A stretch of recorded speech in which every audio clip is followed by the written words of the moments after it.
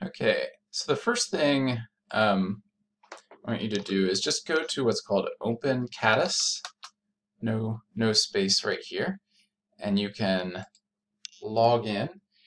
Um, I'm already logged in. Why don't you log in with your EMU account, just to keep that easy, your EMU Gmail account. And then you'll click on Problems, and you can sort by all kinds of things. Let's sort by difficulty level. I'm going to click it twice, so we start with the easiest. And once you've solved one, you'll see a green accepted here. You'll see lots of stats on about the problem. I'm going to jump to the second page for my example and click on this one, reverse.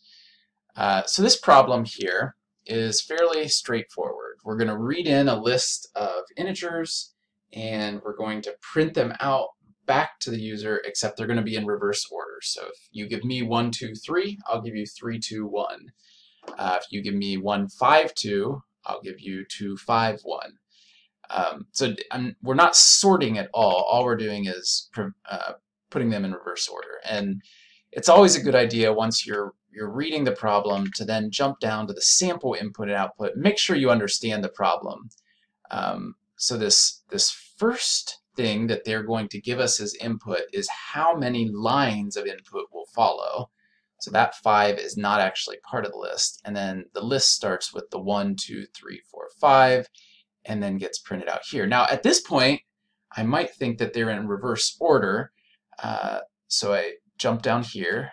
This 3 tells me we're going to have 3 points of input, 3 lines, 3 integers in our list, 10, 12, 9. And then notice 9, 12, 10. So they're not sorted, they're just completely, the order itself is reversed. When I'm ready to, when I think I've understood the question, I might play around with it in my own IDE for a while. But when I want to submit it, I'm going to click down here, whichever language. If you do Python, make sure you get the correct one. I'm going to click Start Coding. So I somehow need to get the input from them.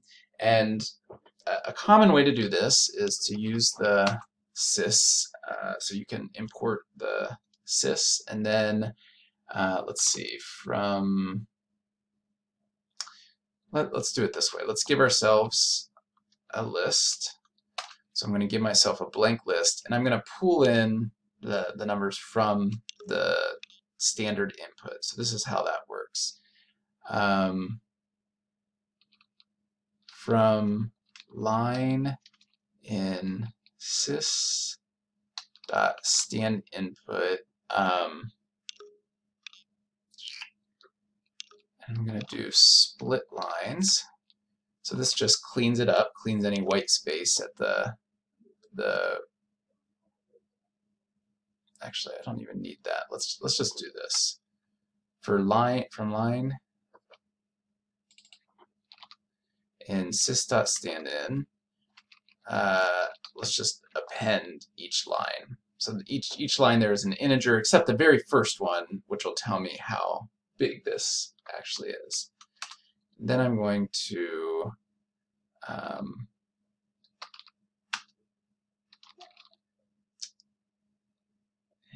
list, and I'm just going to start with item 1. That'll chop off that very first element of the list, which is only telling me how many lines are going to be in there.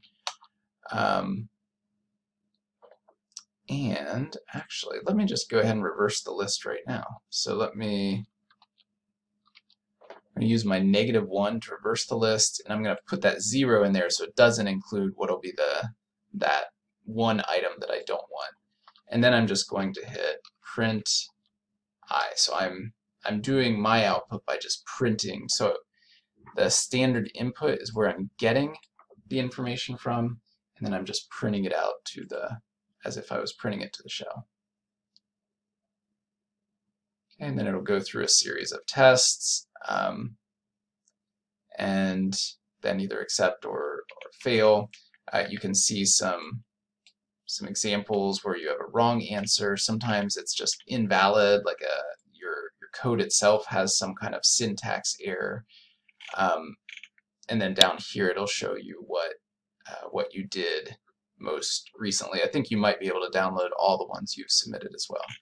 So my point is now I just want you to get a little practice with solving a couple of the really easy ones so you get the idea of how to work with standard input. Let's see. So here's another way. You could, instead of doing a for loop, you could just read the entire thing. Here's what I was doing with the split lines. So notice here I've already imported the system module. I'm doing the standard input. Read changes it to a string, and then this splits it to a line of strings cleaned up on the white space. So now inputs is just a list. And from this point then I can interact with it as I would interact with any list, and then when I'm ready to print my answer, in this case I'm printing it series of for loops. This is a totally different problem, by the way. I can print when I'm ready. Here I did a for loop to pull in just like I did in the example a few minutes ago. And then another way I could do the standard input, every time I call for input from the user, it'll give me the next thing in that standard input. So notice here I didn't import sys at all. All I did was, the first thing I did was call for an input, converted it to an integer, and then saved that first line as n. And then from then on, anytime I wanted an input, it just gave me whatever was next in that standard input. So if it made sense to avoid standard input, or sorry, the sys module altogether, you could also do that.